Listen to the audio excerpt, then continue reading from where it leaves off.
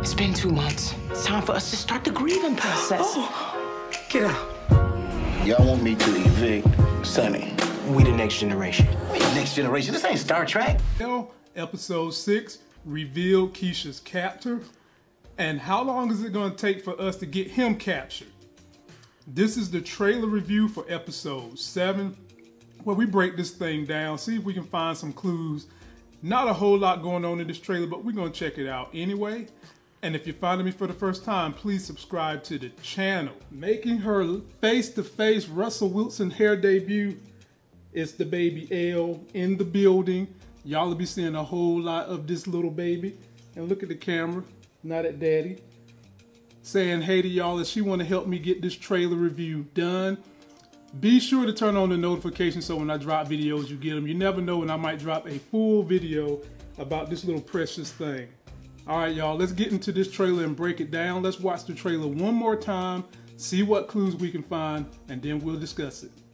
What's up? Don't be like that. Like what? Cold. Jake find out you killed his brother. You might wake up with a knife at your throat. I got unfinished business to take care of. I'm not giving up hope. First clip, you've got Kev's mom standing there just still looking sad about what's going on with Keisha. Then they bounce to Dre basically trying to tell Kev's mom, man, it's been over 2 months. It's time for us to actually start thinking about grieving. And Kev's mom is like, hell to the no. And she actually tells her wife to get out because she's not ready to give up on her daughter being missing.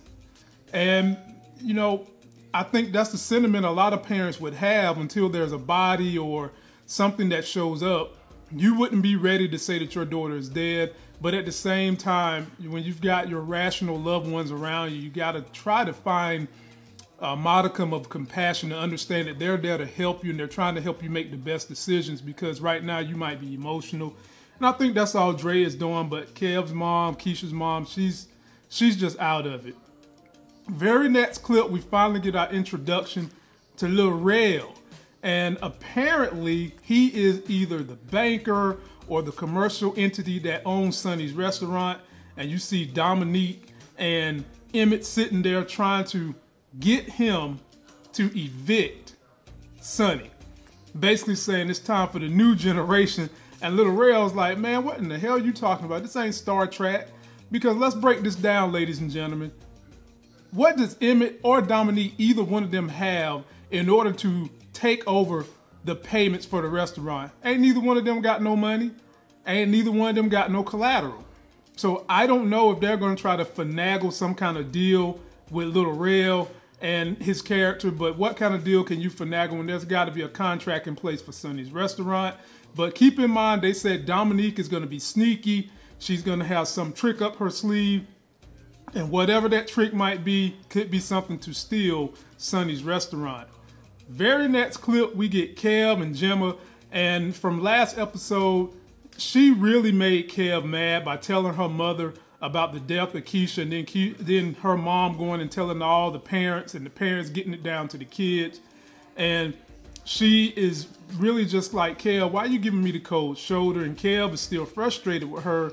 But ladies and gentlemen, I do think Kev kind of overreacted to her basically trying to get a little closer to him. She told her mom what she probably shouldn't have done, but she came clean about it. She sat him down, you know, tried to lift the moment by giving him a great birthday gift of an iPad, and then she just came clean. I mean, what more can you expect when someone makes an honest mistake?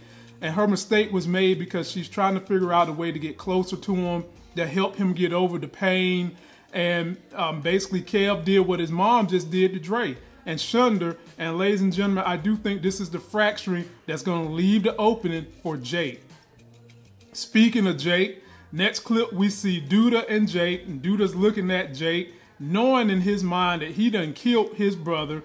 And you hear Candy in the background saying, what you gonna do when Jake finds out that you killed his brother? As you can see, Candy is right there giving my man a clean shave, reminding me of Celie from The Color Purple.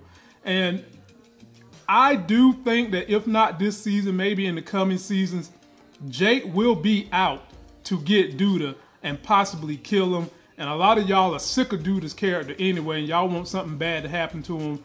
What better way than to let these kids grow up, than to let Jake get some vengeance? But I would like Jake to get vengeance in a way that doesn't involve him killing Duda. Then we see our man Ronnie, who, like I said, we don't know which way his emotions are going to go, considering his grandma just died. And God rest her soul as a character, because she was entertaining as hell.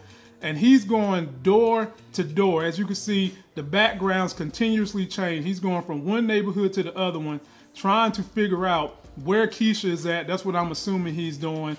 Just knocking door to door, trying to see if he can see what's going on. But what I'm disappointed with is I, for some reason, thought that Ronnie was going to circle back to old pedo boy's house and figure out that he did have something going on in there, but apparently he didn't. And in the very last clip, we see Keisha just in pure agony, agonizing, desperate, distraught, anything you can think of that describes pain and torment. She's giving y'all a actorial run right here, just frustrated, man. And the countdown begins. When is she going to get free? Is it going to be this episode? This trailer doesn't show me anything that says she's going to get free this episode, so maybe it'll be episode 8. But leave me all your comments on what you think is going to happen. When do you think she's going to get free? What are you expecting by the end of this season? Because we're getting close, ladies and gentlemen. And follow me tonight as me and Larry are going to go live. We'll have the homegirl from Pair of Weight, Sharonda, on the channel tonight to review The Chi and P Valley. That's going to do it for this video. Don't forget to like the video, comment, subscribe, get yourself that life game. Until that next Sex is Hell video, I'll see you.